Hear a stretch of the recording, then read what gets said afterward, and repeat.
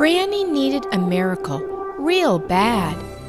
You would too if something scary had attacked you, invaded your body, and stolen your legs.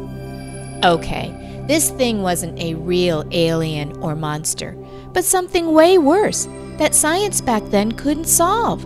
It was the summer of 1952, and an evil, nerve-eating virus called polio had paralyzed the country, along with Franny. The disease meant she couldn't walk, go to school, or even see her friends. Bored and lonely, Franny wished for a miracle.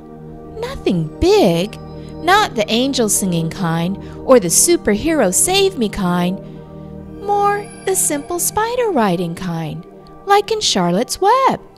Why not? Nature could send her a little miracle, a little hope. Then it happened. The miracle came, not by web, but in a dust ball. Franny, you can stop seeking messages in spider webs.